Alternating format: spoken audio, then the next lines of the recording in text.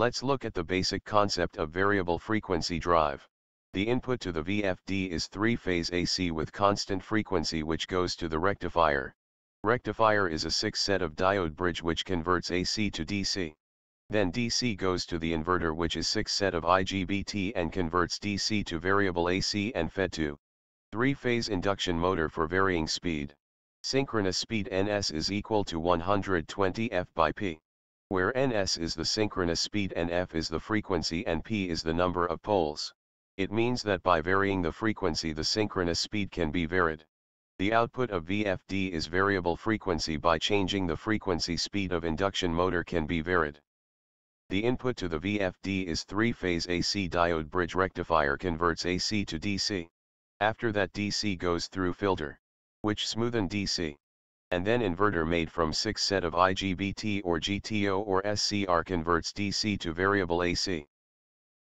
Variable frequency drive, VFD. The VFD control the speed of three-phase induction motor by varying the frequency and voltage. The difference between synchronous speed and rotor speed is called slip.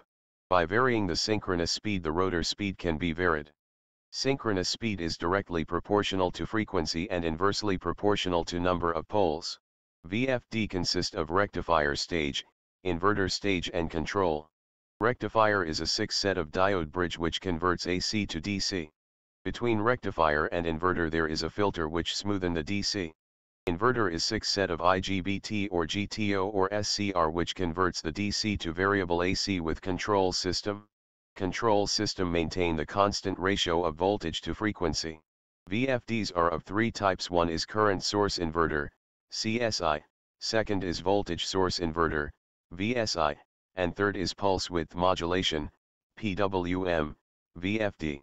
The CSI consists of large and expensive inductors so it gives smooth current. VSI VFD have poor power factor. So the third one means pulse width modulation, PWM. VFDs are most commonly used because of good power factor and low cost. In the control of VFD the PWM method is used.